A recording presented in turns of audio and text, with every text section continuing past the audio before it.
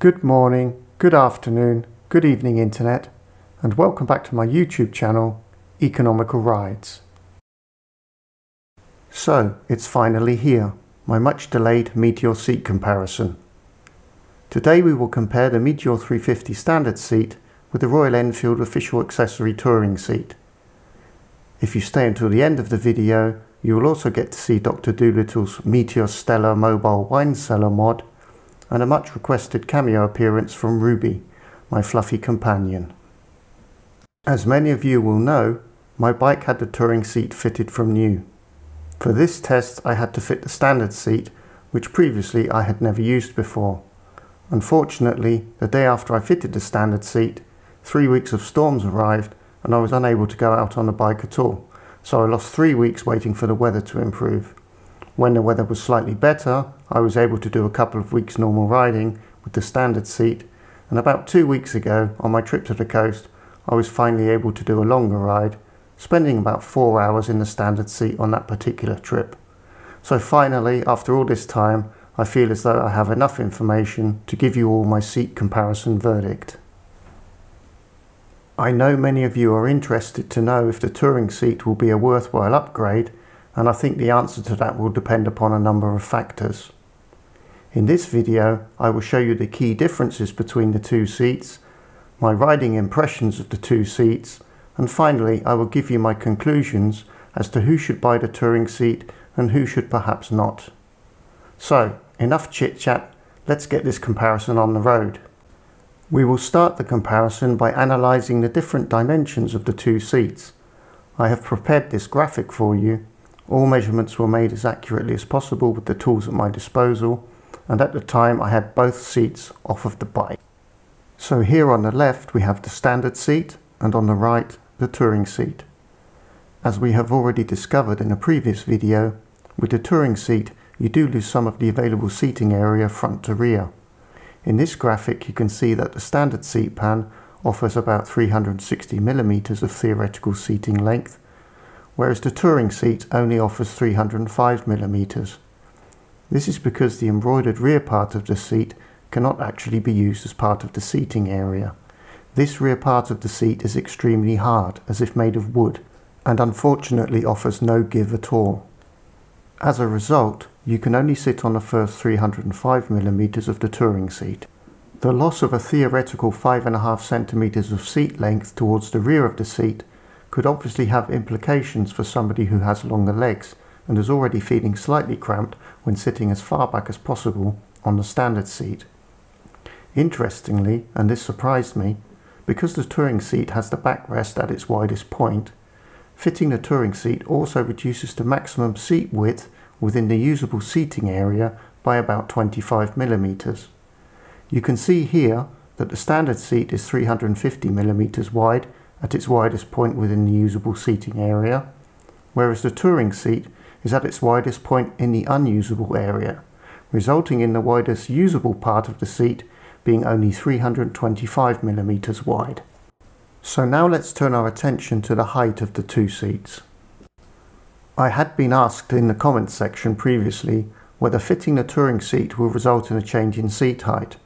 This is a good question, since you might reasonably expect the touring seat to feature more padding and thereby result in a slightly higher seat height within the seating area. My impression whilst riding was that there was no discernible difference in the seat height between the two seats, and these measurements seem to back that up. Both seats seem to be about 70mm thick in the middle of the usable seating area. Therefore, I think you will not notice any difference in seat height between the two seats. So now we know all about the dimensions of the two seats, let's talk about my impressions of the two seats in actual use.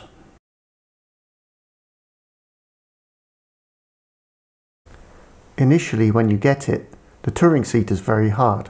I actually found it borderline uncomfortable. Within a couple of days it seems to soften up a bit, or possibly your backside just gets used to it. But don't be surprised if the touring seat initially feels very hard when you first get it.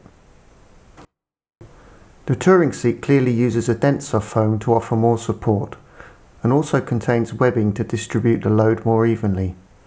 A dense foam and a slightly hard feeling seat, whilst initially not feeling very plush, is actually what you need for long-term comfort. For day-long comfort, you need a seat which offers support and distributes the loads evenly, preventing pressure points which over time lead to discomfort. The touring seat does this very well. I would say that with the touring seat, mild discomfort starts to make itself apparent after about 2 hours. The advantage of the support the touring seat offers is that when this happens, all you have to do is lift your backside briefly from the seat, return it to the seat once more, possibly shuffle about a bit. This is usually enough to relieve any discomfort, and there is no need to actually stop and get off the bike. The standard seat is initially very soft, plush and comfortable, more so than the touring seat. But this initial comfort also has a cost. The seat is comfortable initially because the softer foam padding is compressing and forming itself to your backside. Whilst this is initially very pleasant, it does result in uneven pressure points which over time lead to circulation problems and discomfort. The standard seat does offer the most comfort initially, but after about an hour the discomfort begins. After 2 hours, no amount of shuffling about on the seat relieves the discomfort, and by that time a spell off the bike is in order. Admittedly, this is just my own personal experience. All bodies and all backsides will be different, but this is my personal impression. It simply feels as though the initial comfort of the standard seat means that there is a lack of support to keep your backside comfortable for long periods in the saddle without a break.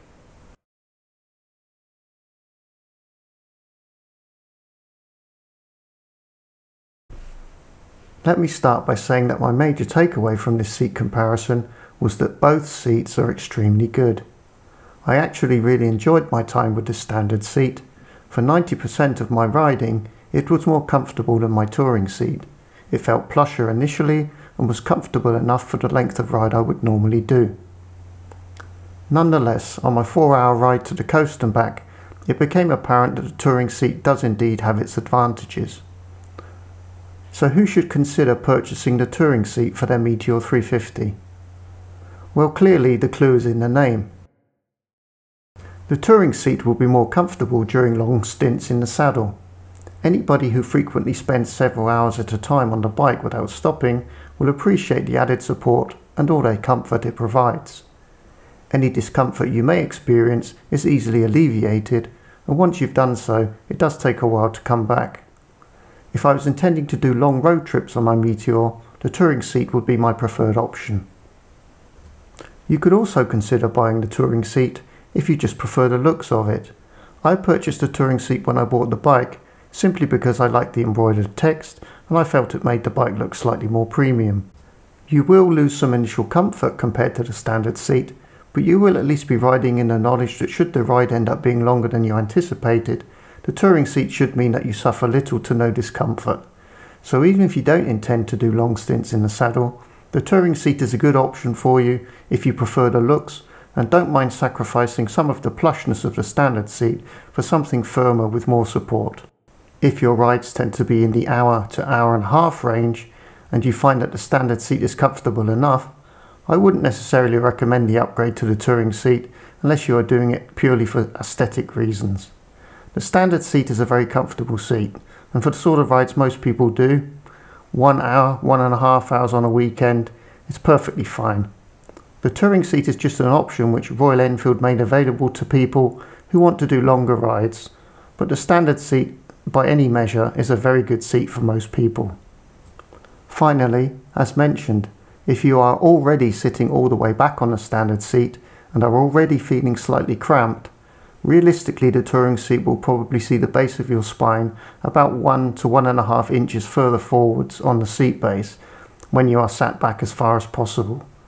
So in general, taller riders or riders with long legs may not be able to sit far enough back on the touring seat to feel comfortable.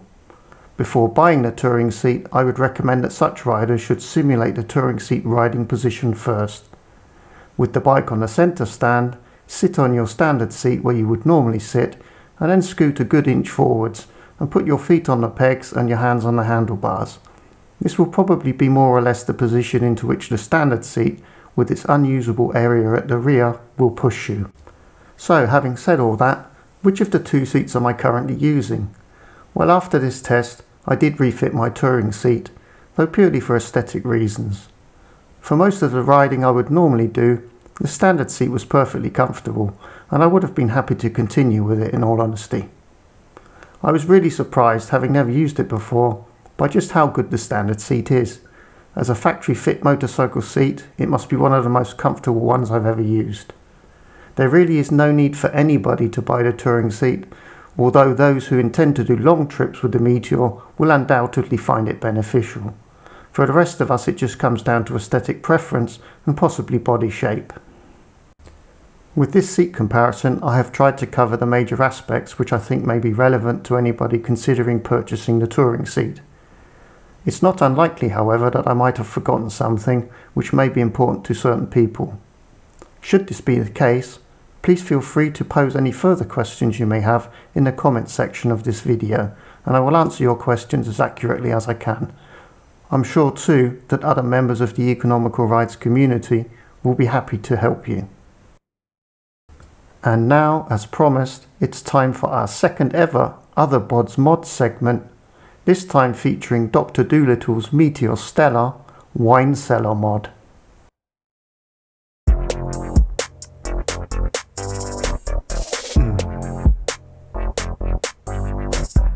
Other Bods Mods, Other Bods Mods. Some of you bods are clever sods.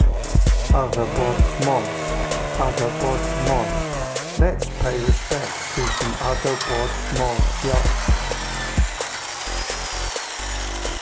Respect.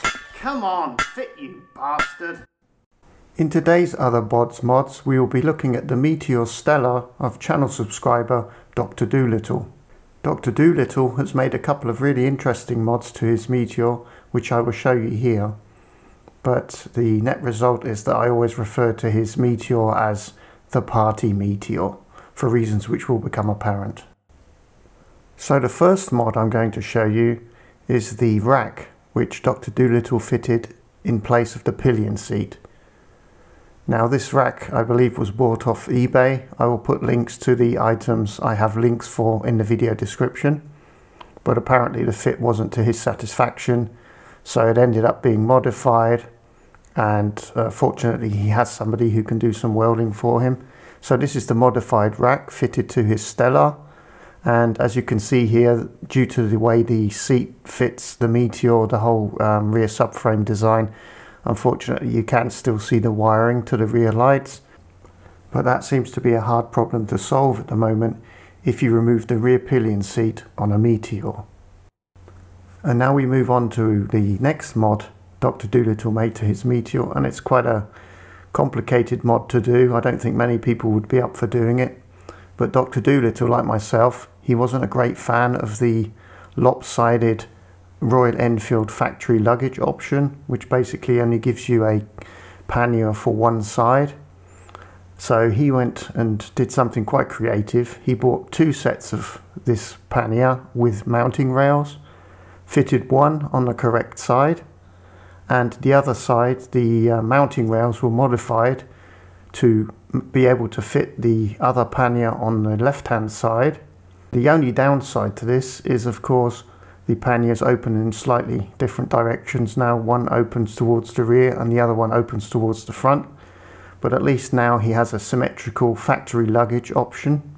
And I agree, really, I've never been a fan of these asymmetrical luggage solutions. I always think the bike looks a bit odd if you just have a pannier on one side, particularly from the front and the rear. So I can understand his motivation for doing this conversion, but obviously it was quite a lot of work. There was a lot of cutting and welding involved to get the mounting frames to fit on the other side, and also the case on the other side needed a few holes drilling in it to be able to mount it the other way around.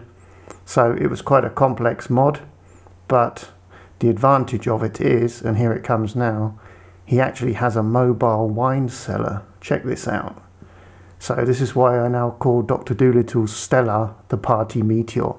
You can pop around any time, DD, just make sure you bring the wine cellar with you. Okay, so yeah, that's quite a complex mod.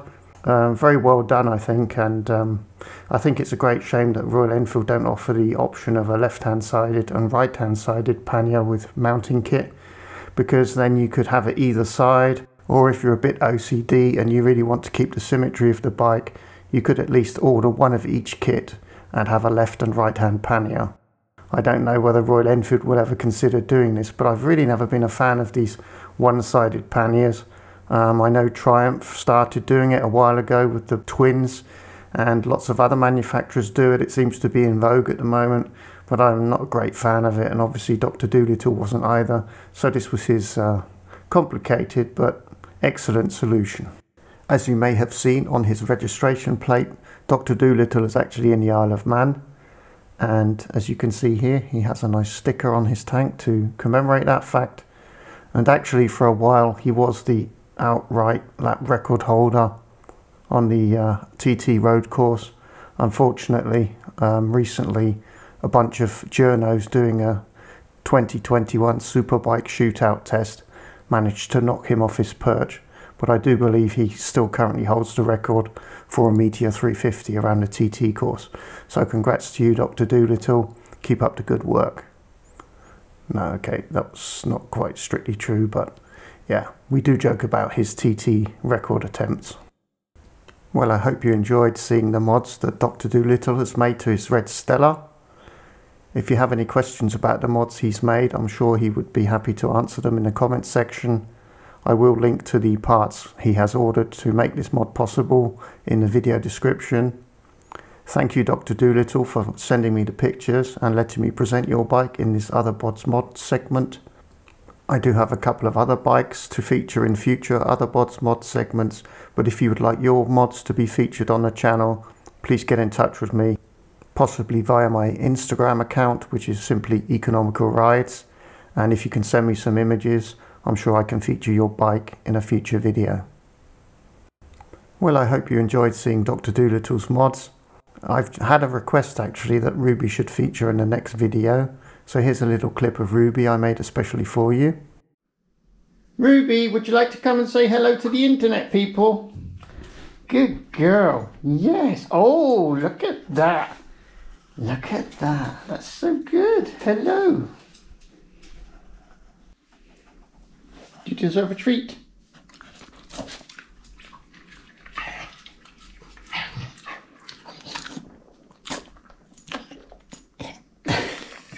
You are allowed to chew it, you know. You crazy girl. Say goodbye. Bye-bye.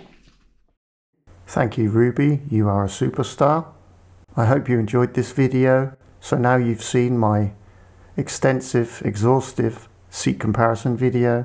You've also seen Dr. Doolittle's red Cellar, heavily modified with a nice symmetrical luggage option.